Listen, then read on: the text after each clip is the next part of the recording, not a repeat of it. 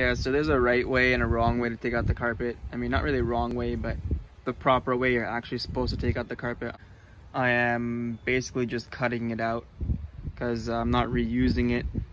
There was a bunch of salt stains and holes in my old carpet, so it's no use for me. And I also do not like the gray color. I prefer the STI black or just some custom kind of carpeting. So I'll figure it out when I get there.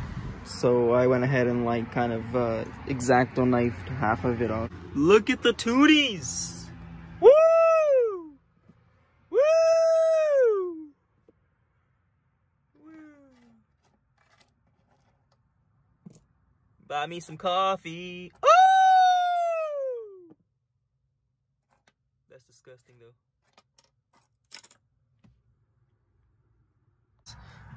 Toonies for days. Some quarters. From my heel, like digging in, it just ripped it. There's so many holes, salt stains and stuff. It was like heated seat shit. So it adds heat to the rear feet. Interesting. I've never seen this. So I think for now I'm gonna leave that rear section so that I can take it out later when I take out the rear seats. I'm gonna go on the passenger side and take out that shit, so let's go. I don't want to cut any wires and shit. X-Acto. And cut away.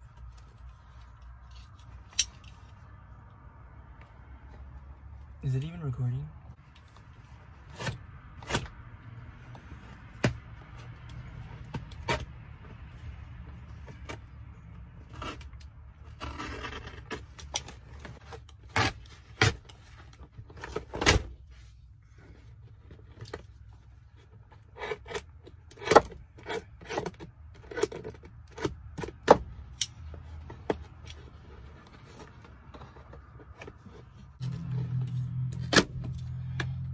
I know this isn't the proper way to remove a carpet, but I don't plan on reinstalling this because it's way too salt fucked and there's holes in it, so.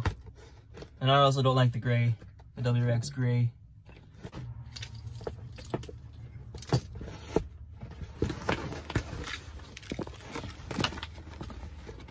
And just like that, passenger side is out, I believe, yeah.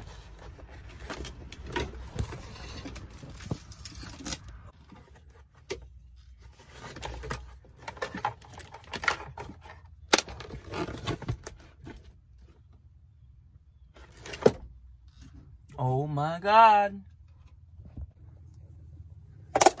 The joys of taking out carpets. Woo! A loony.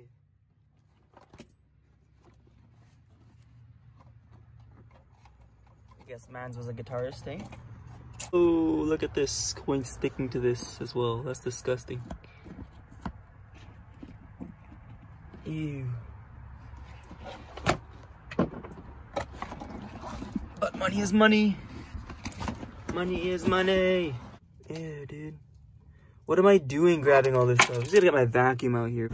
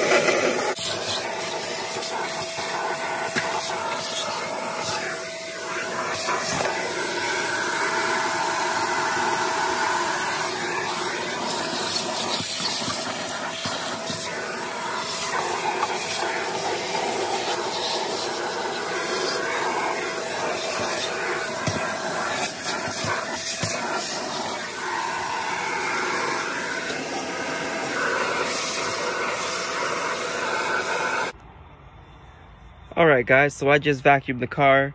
It looks pretty clean. It's got some sound deadening only in the front that I noticed. It's kind of weird why it wouldn't be in the rear as well. But whatever. And just like that, it's super clean. No more loose ends, loose bits, whatever. I guess that's it for now. It's getting super dark and I don't have any dry ice for the sound deadening. In the meantime, I'll do some body work, so the next video you'll probably be seeing me do a lot of sanding. If I can't get any sound deadening, the video after that will probably be me using the heat gun to take out the rest. So yeah, stay tuned guys. Thanks for watching. Let me know in the comments if you guys enjoy these kind of videos, because hopefully it's not too boring.